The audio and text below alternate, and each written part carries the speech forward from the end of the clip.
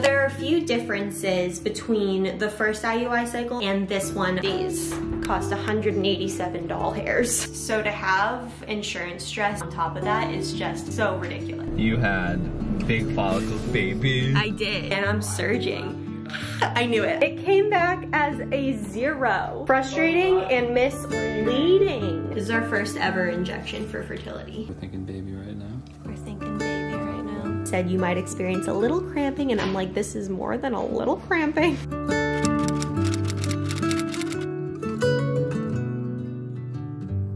Hello everybody, it is Dingle here and welcome back to my channel. I hope you all are doing super duper well, and today my friends, this is going to be the start of our second IUI cycle video. I have very mixed feelings about it. If you guys are going through an infertility journey, or what do you say? Is it infertility journey, fertility journey? Not really sure, but we're dealing with infertility and it's a journey. But if you guys are on the same path, you know that the beginning of a next cycle is devastating, but then for me at least, after a day or so, after the first day of just like despair, letting myself just feel all the feelings, it's hopeful. Like now we have a fresh start and a fresh opportunity to hopefully have our miracle baby. Like what? Like even saying that makes me want to cry actually. Today is January 6th, 2022. And the last cycle that we did was in November. And then we took a break for December to enjoy the holidays. And now we are here. My cycle started on Monday, and then yesterday was day 3. So I started Clomid day 3, and I will continue that through Sunday, this Sunday, so Wednesday to Sunday. But there are a few differences between the first IUI cycle that we did and this one upcoming, so I want to kind of bring you guys through that. And then this morning we got a special delivery, a special package with special medical things in that, so I want to go through that and open that with you guys after. Let's have a seat, shall we? So for the first IUI cycle, we took things more conservatively based on the recommendations obviously from my doctor, especially with our lab results and Jack's results and everything. We went forward with a cycle that had Clomid 100 milligrams for 5 days like we're doing now, but there was no follicle monitoring because I told them that I ovulate regularly, which is true. I'm always getting a peak, I'm always seeing the lines, everything always seems pretty good, feeling the symptoms. Based off of my lab results, which also suggest that I did in fact ovulate around the time that they would expect, we went forward with just Clomid and no follicle monitoring and only at-home tests for me. And then I would call with a peak result on my ovulation strip. From there, they would schedule the IUI procedure accordingly. If you guys watched that first video, I will leave it linked down below. You'll remember that the at-home strips, like of all months, all of a sudden, I was just super unsure about them. I was getting results like all over the place. I was getting a darker line at first when I first started testing, and then kind of going to lighter, and then randomly got a peak, like randomly one day. And the clear blue ones with the smiley faces always showed goose egg 0, even though the at-home tests were showing some sort of a darkish line sometimes. So it was just like all over the place. And I felt very not confident all of a sudden with taking the at-home test and then basing my IUI procedure off of those. But we went through with it. It obviously was unsuccessful because we are here today. So going into this one, I knew I wanted to request follicle monitoring so that I would be just more confident in the timing of everything. We'll have more control. I really appreciated that they wanted to go in with a more conservative approach and just have it as natural as possible without as many medicines or poking and prodding and things like that. So I'm glad we did that at first, because you never know, it could have been successful, but I'm very excited to go into this one with just a little bit more monitoring, reassurance, that type of thing. So this cycle is going to be probably what you guys see in a lot of other IUI videos if you guys watch them, if you're like me and you guys have become obsessed with them. And here's how everything is gonna go down. Like I said, I have Clomid for days 3 through 10, or I don't even know, basically Wednesday through Sunday, and I take 2 50 milligram pills equaling 100 milligrams of Clomid a day. I take those between 6 and 8 like my nurse told me to, and I appreciate that because any side effects that I might be feeling, I kind of sleep through them, so I don't feel any negative side effects really on Clomid. But then next week on the 12th, which is a Wednesday, she gave me the option between Wednesday, Thursday, or Friday of next week to go in for an ultrasound where they'll check on my follicle progression, how big they are, etc. And I chose the 12th, which is the earliest day that she had suggested, because based on that initial ultrasound and where my follicles are at, they'll either schedule the IUI and the trigger shot and all of that stuff to actually happen, or they'll want me to come in the next day or the day after that if the follicles are still smaller than they would like to trigger at. So I wanted to get the first appointment just in case they're good on that day. You know, you never know. But between the 12th and 14th, where they're monitoring my follicles, they'll decide when they look good, and then that is where the trigger shot comes in, and that is what is sitting over there. I have zero idea what to expect actually with this trigger shot. No one has told me how to do that. And basically, if you guys don't know that trigger shot, I forget what it's called, but I'll find out in just a second. That will trigger ovulation. So there's full control on triggering ovulation, and then in those next 24 hours, I'll be ovulating, and that's when they'll line up the IUI procedure. So it's just a little more control, a little more medicine, a little more prodding and poking and things like that. But if I'm gonna go through this, if I'm gonna do this, I want a little more control over it, and I want a little more reassurance on timing versus hopefully it works, because it's been nearly 2 years of hopefully it works. So I'm over it. Let's do this thing. All right, we've got this thing here. On the top, it says open promptly, refrigerated items enclosed. So got delivered like maybe an hour or so ago, so I'm not too worried, but I am. Geez, this is a steak knife. I thought this would work. Okay, there's a packing slip in here. And when I open it, it looks like this. There's a white box on top and it says, stop, open this cooler now, refrigerated items enclosed. And it says packed to withstand temperature variations. This is freaking intense, you guys. I'm trying not to get worked up about it, you know? Like, I'm trying to just kind of take one day at a time and just do the medications that they recommend and say and all of this stuff. But it's a little intimidating when it all kind of comes like this, don't you think? Oh my gosh. And all of this box for one pre-filled syringe of Ovidril. That's what it is. For everyone that's already gone through this, like, oh God, like so many times, you guys are probably like, wow, she's such a noob. And I'm okay. I'm happy to be a noob. I'm happy to just show you the human side of all of this. And I am not going to pretend I know what I'm doing at all. So let's figure it out together. It says, immediately upon receiving your package, check each item against this list and store medications accordingly to enclosed instructions. I suppose we are going to get to these instructions soon. My Ovidril, by the way, after insurance costs $187, so $187. I can't see what my insurance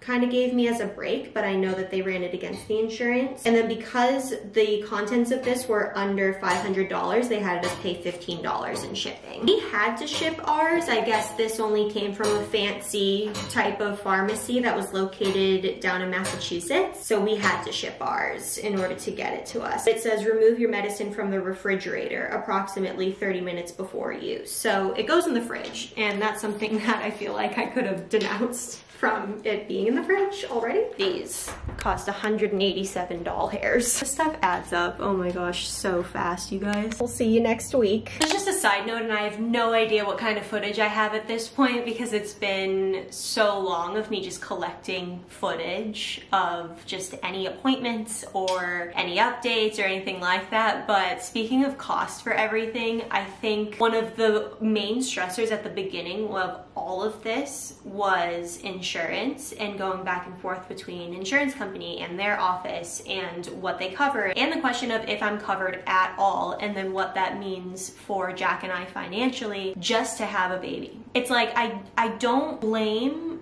and I do understand why all of this stuff does cost money. Like, these doctors are so qualified, they're so professional. I have had such a great experience with all of them, and their services have a right to be paid for. But holy crap, Like, we pay insurance every single month. We pay it out of our paycheck in order to have insurance, and then the fact that it just takes this much stress or effort to find out if something is covered or have discrepancies in what you thought was covered or whatnot, like, that is so unnecessary, especially for something like fertility, when the main stressor that you should be like trying to manage and control and, you know, work through is conceiving a child that you've been wanting for X number of years. So to have insurance stress and just like random life admin stuff on top of that is just so ridiculous. Like, that is something that I kind of expected, because I've always had issues with insurance, I feel like, but I just feel like in a process like this, when we run into roadblocks with insurance and medical and all of that stuff, it's just even more frustrating because of just the principle of the matter, so to speak. I'm just not very happy with that part of everything. But what day is it? It is Follicular Monitoring Day. Follicular Monitoring Day. FM. You're at MAC at the house. Oh my god. This is early for us, you guys. It's 7:45. I like waking up this early.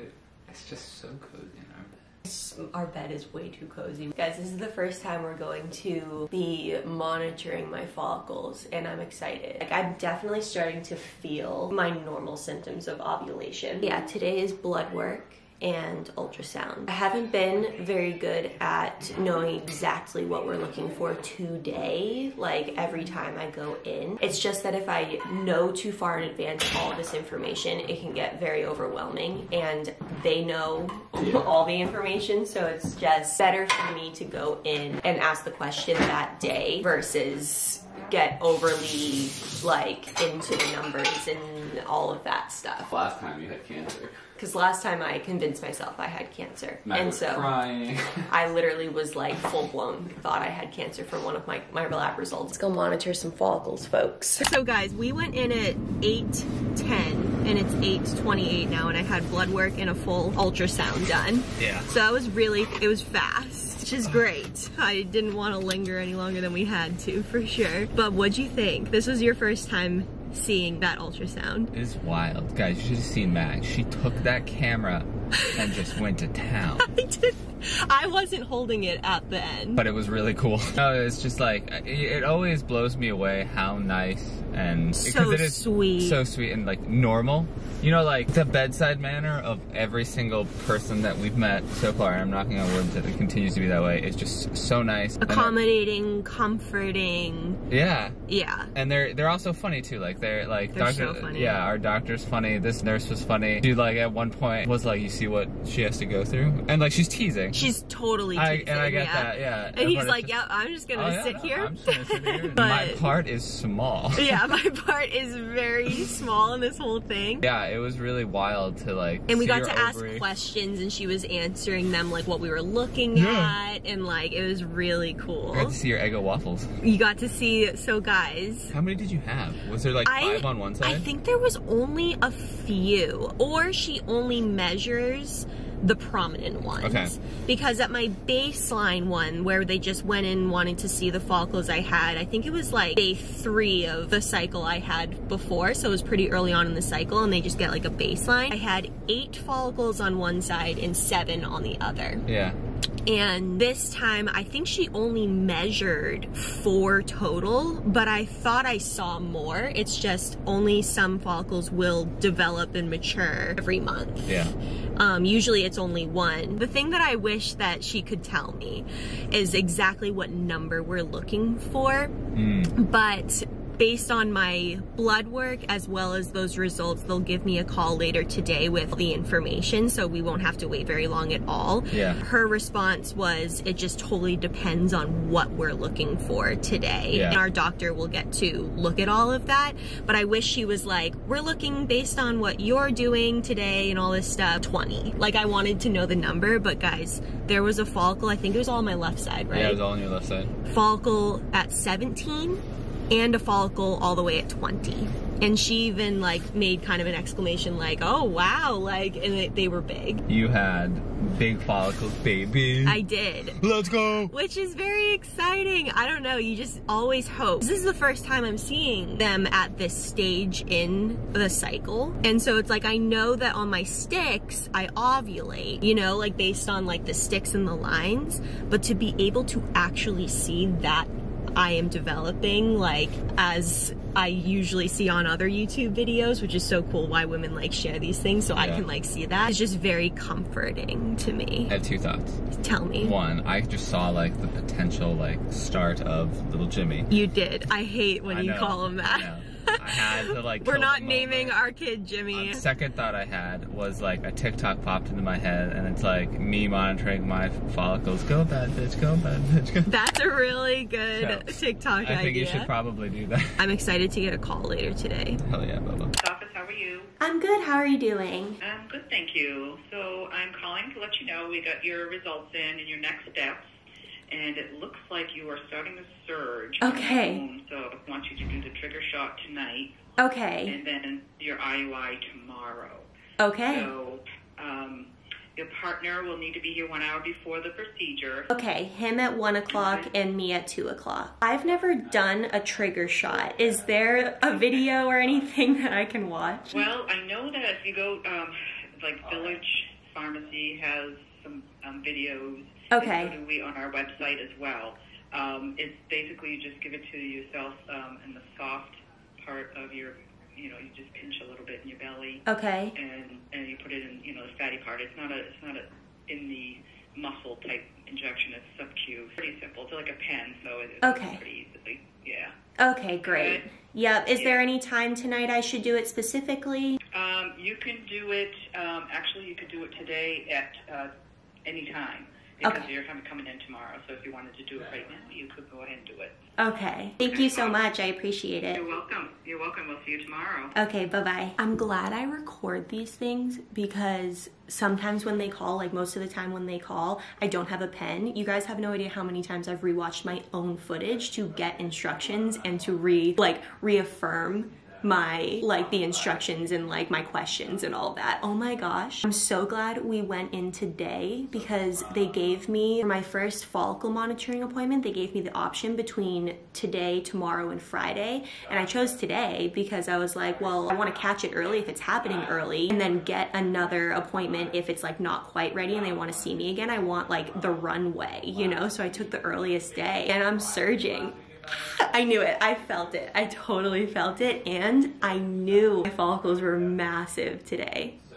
Oh my god, tomorrow we're getting an IUI. Hi friends. So it's been like maybe an hour or so after I got that phone call and I'm crazy because even though I know that I'm for sure surging, like they did blood work, they've done an ultrasound, they checked my follicles. So we like super know that I am surging and ready to go. I was actually really curious what my ovulation strips would say. I haven't done ovulation strips this whole week because I knew we were going to be monitoring. So I went ahead and I did an ovulation strip, I think when I came back from the office this morning, and I just dipped another one since getting the phone call because like it was confirmed and it looks like that line is definitely developing nicely. This one I did earlier today, which it's not exactly as dark as the control line, but it's definitely getting there. But I thought it was interesting because again, my blood work says I'm surging. They saw I'm surging with my follicles, but I'm mostly curious about this one. I'm very, very curious about it because you guys know that I had such trouble with these. The first IUI cycle that we did, I never throughout the whole week of fertile window ever got even a blinking smiley face, which indicates that you are like close to or you're like high fertility or whatever. Yeah, 0 means low, flashing smiley means high, and stand still smiley face is peak, and they wanted me to call on peak, but I was getting lines on those other Amazon tests that I have, just I was getting the lines like I normally kind of would. They were kind of all over the place, but at least I was getting something, and then this always said 0.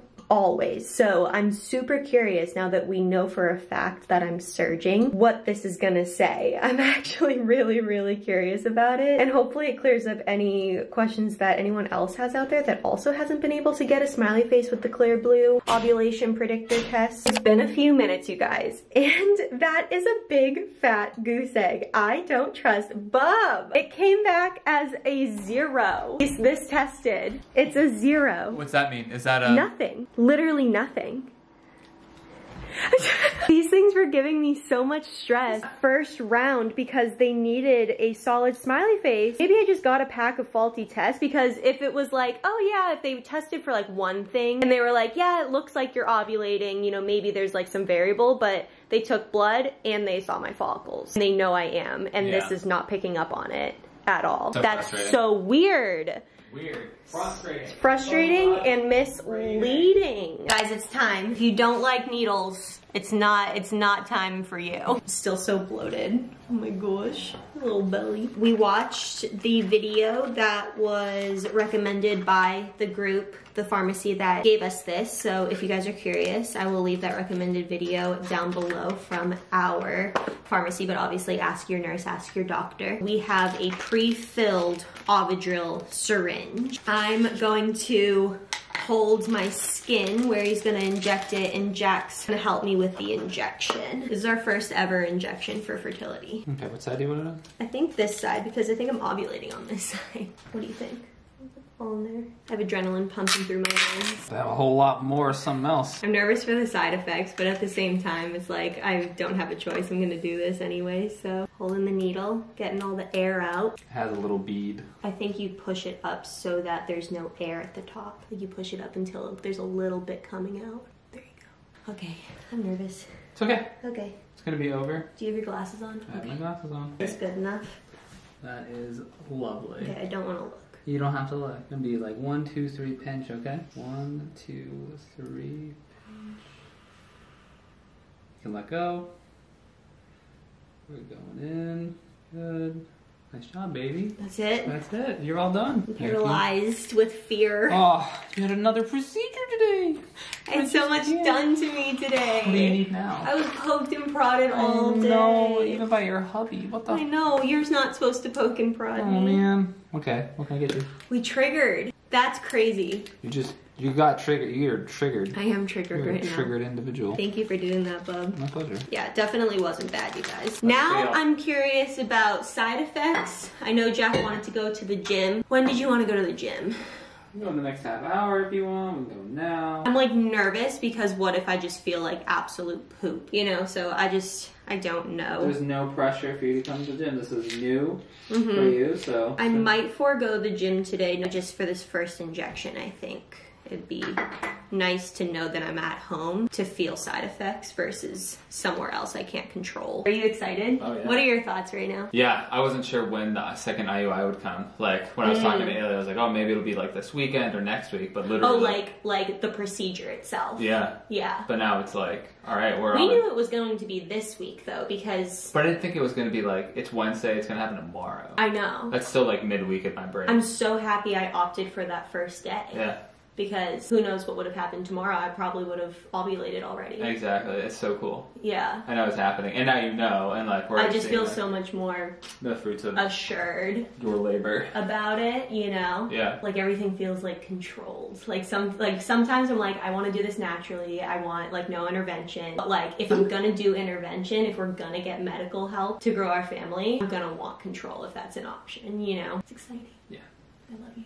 Love you too. Good morning, everyone. But it is IUI day, and I wanted to give an update on how I felt after my trigger shot last night. Within the first couple of hours, I would say, I just kind of started feeling blah, but it wasn't any symptoms that like ramped up super fast. I think I was just most worried about those types of symptoms like cramps or like nausea or anything like that, and nothing like that. Just nothing beyond just normal ovulation. I don't even want to call it pain. It's just sensation. sensation that I usually feel when I'm ovulating, so nothing out of the ordinary there. But I do know that this stuff is gonna stay in my system for like 2 weeks or something like that, and I didn't realize that until I looked it up. So I was worried for the first few hours, but they were like basically fine. After we got some food, I felt even better, so I shouldn't have maybe taken that and not eaten a snack right away. But since I know that this stuff stays in the system a little longer than just like, you know, 24 hours or something like that to release the egg, I was most worried about like how it would progress throughout the night and then when I woke up the next morning. But I feel fine. I feel good this morning. There's no cramping happening. There's no nausea, nothing like that. So I got up and I got a mini workout in actually, because I wasn't sure if I was going to be able to do that depending on how I felt. As far as the injection site goes, we've got a little bit of a bruise, which isn't bad at all. It's not like bulging or anything like that, and it's definitely sensitive to the touch, like it is a bruise. The lady taking my blood yesterday also bruised me a little bit around here. I'm really excited that the IUI is in the afternoon versus like early morning today, so I can do my normal things, pump out some stuff, do some journaling, things like that, get some work done before we go in, because it totally knocked me out last time and I didn't expect that because of the intense cramps that I felt after. So I'm gonna ask if the intense cramps after are normal or if there's anything to be concerned about. I know they're gonna say no, but I want to ask. But I know that I won't feel very energized afterwards, so I'm glad that I can have up until the mid-afternoon to get normal things done, and then I'm just gonna give myself off the rest of the day, which is great. So I don't know when I'll next see you, but ooh, I'm nervous. Your second IUI. We're thinking baby right now. We're thinking baby right now. Right somewhere in that region right there. The region. What do you think, little Jimmy or Susie? What's your bet? Susie. Yeah. By the way, when we say those names, we don't actually mean we're gonna use those names. Well, colloquial for boy or girl. He's been saying for years. I'm in a little bit of pain right now. Yeah. And I'm anticipating it getting worse. But what's different is last time, I think I was just so high on adrenaline because it was just so new and the office was so big that I didn't feel anything until I got in the car. Right. And it rushed, but it was pretty immediate, like slow ramp up, but it's staying like consistent around here. Last time I couldn't speak. Yeah, I remember it just ramped up like all of a sudden.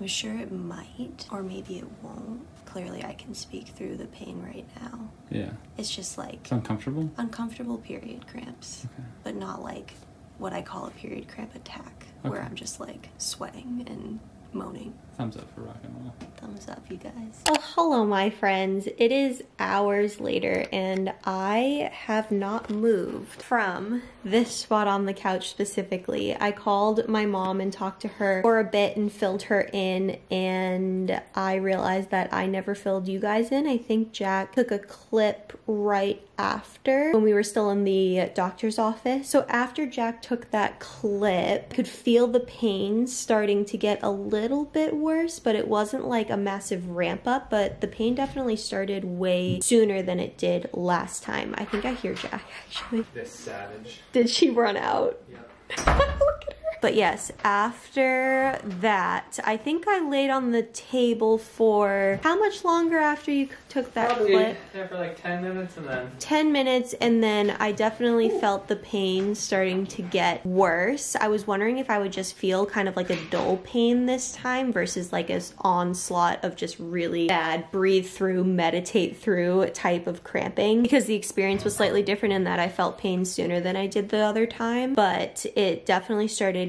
getting worse and I could definitely tell, and I didn't want to sit there. I didn't know if they needed the room or I don't know. I just didn't. I wanted to go in like my own car, my own space, and just breathe and hum it out, and that's exactly what I did. I remember looking up at the clock and it was 2:16 when we left the office, and by 2:36, 20 minutes later, I was feeling way better. Like when I say like meditating and humming through the pain, it was everything I could do to just lean into it, accept it, and also just keep in my mind that it's temporary. I think when you're in that much pain, it's so hard to keep in mind that it is temporary. Like, I feel like it was gonna go on forever. But I did get to ask my doctor, for those of you wondering about just like pain and experiencing cramping and all of that, I asked my doctor this time if severe cramping after was normal, because the doctor that did our first IUI said you might experience a little cramping, and I'm like, this is more than a little cramping.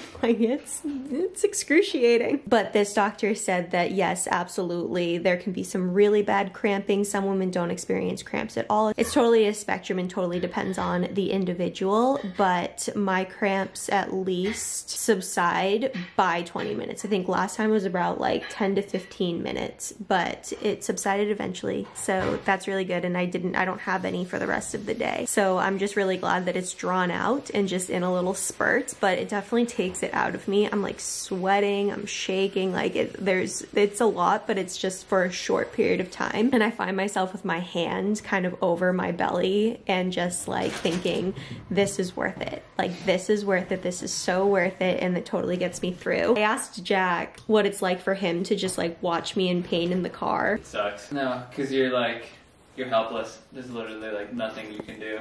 Yeah. And so Mac is just there moaning in pain, and you're just kind of like, I'm here too. Not in pain, but I'm with you in spirit. Go us. I think we're doing this together, totally. Totally together. I told Jack literally the best thing that he can do in those moments is just like giving me the time and not rushing me to like move, drive the car, do anything. Like, I just need to be still until it's over. And he never pressures me. He clears his schedule. Like, we don't have to get back for work or a call or anything.